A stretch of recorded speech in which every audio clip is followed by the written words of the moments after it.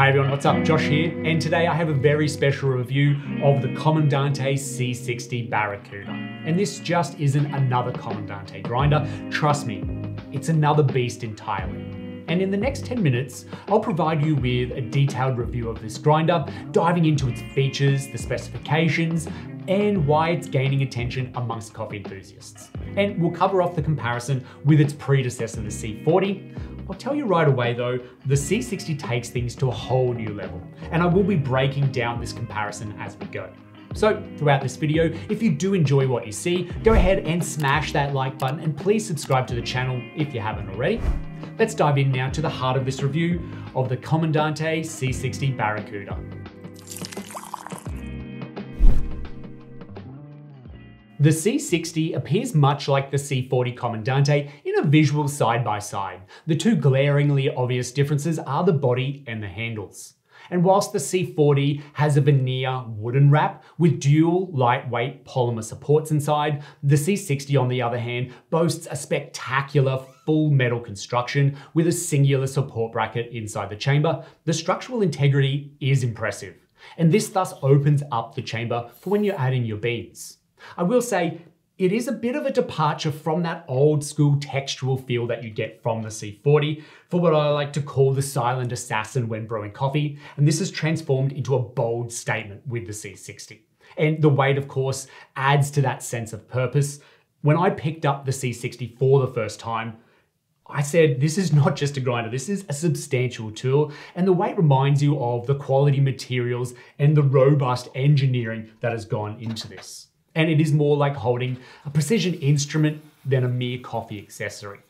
The capacities, of course, remain similar at 45 grams in the hopper, and the very same catch cups that are used on the C40 are compatible with the C60, and you get a clear and pink one in the box. And the handle assembly, whilst it's still a polymer lid connecting to the axle via magnets, and with a steel crank handle and wooden pommel, it is longer and larger than the C40 for good measure. You see, it's all about leverage here. And the C60 is equipped with impressive 60mm Nitro blade conical burrs. So Comandante has strategically designed the handle and the pommel to provide that leverage needed for super smooth and efficient grinding action. At a staggering 50% larger than their predecessor in the C40 model, Comandante have managed to maintain that distinctive Nitro blade look and feel, with noticeable upgrades also to the spring for more strength and reliability, and the grind adjustment mechanism going from a 3-ball bearing T-shape adjuster to introducing their latest full brass GX50 Red-Clix circular dial, although still with no marker. And to fit these colossal burrs into the same body as a C40, some small design changes were inevitable. The C40 is that ultimate burr design, but the team at Comandante had to upscale without compromising that iconic performance of a Comandante grinder. So this isn't just about size alone, it is about optimizing performance and pushing the boundaries of what is possible in the sleek and familiar form that really did set the standard for high-end manual grinders for some time. And I think Comandante have done a fantastic job of this with the C60. Now, the Comandante C60 is a stepped grinder, and in changing the grind settings, you want to remove the grinds catcher, but keep the crank arm on and hold this steady whilst you rotate the dial under the burrs to change the grind. There are 12 clicks to a full rotation of the dial, and there are around 5 full rotations for workable grind settings. You'll also have a diagram available on the burr set to let you know which way is finer and coarser, with there being no numbers to easily track the current grind setting that you're on or which one you need to go to. Say if you're jumping between methods or you forgot what grind setting you're on from the other day. A trick is, rather than clicking the dial one at a time, you can safely hold the dial underneath, just make sure your fingers are far away from the edge of the burr set, and then quickly rotate the handle to get back to the 0 point. Now, once we're at the 0 point, say if you're aiming for a pour over grind of 25, we know that every full rotation of the crank handle will add 12 settings to the grind adjustment. So we need to just do this twice. Once, twice, gets us to 24 grind settings, and then we just add one more to get to 25. And the Comandante C60 is an all-purpose grinder, and it will grind for any brew method. Here's what I found to be the best grind settings so far when using the Baracuda.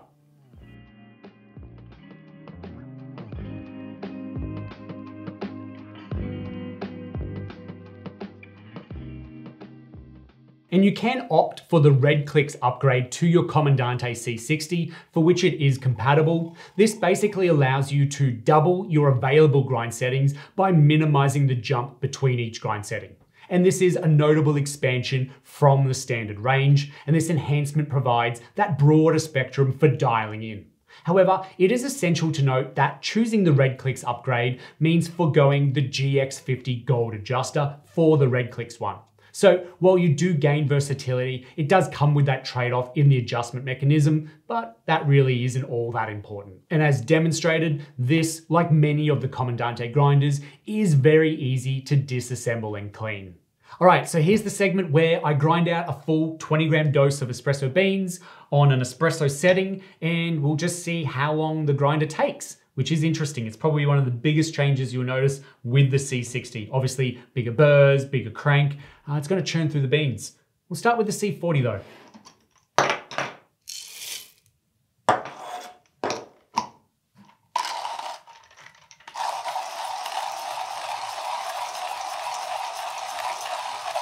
Just a nice classic timber.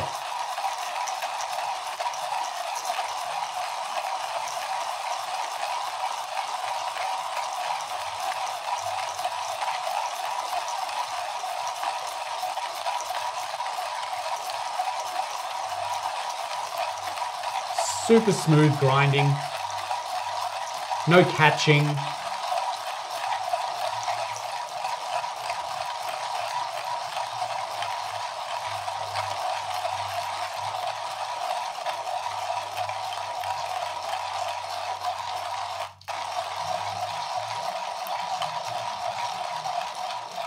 Still going. I love Comandante grinders though, they have this thing where it's always like one bean left in the hopper, you're never sure. So I just kind of keep going. Still going. There we go, there's the other bean. I can still hear one more popping around in there. There we go.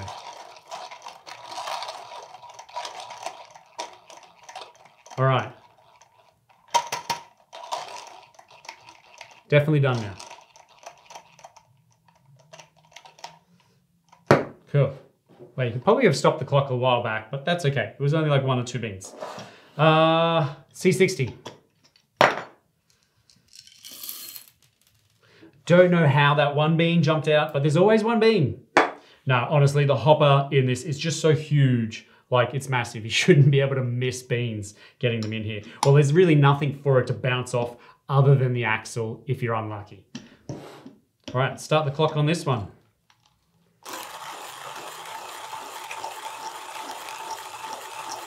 Say it's quieter. It's definitely not a high-pitched sound, it's a deep, deep sound.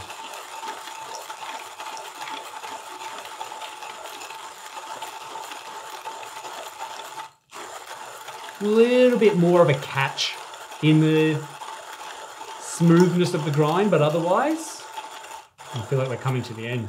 There we go, that was it. No hopping or popping this time. And we're done.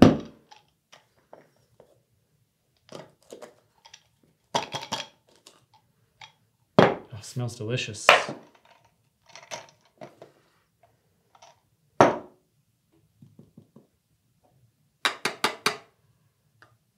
And the grinds? Yeah. Beautiful. But how quick was this? How quick was the C60 versus the C40? Perhaps now we dive into the few considerations just to balance our review.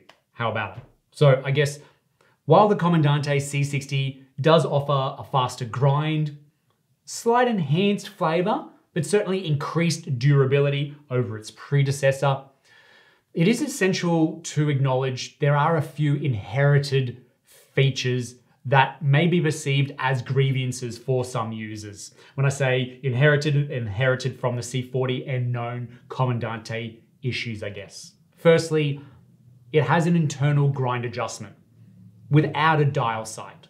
And this can be a bit of a hurdle for those who prefer a more visual reference.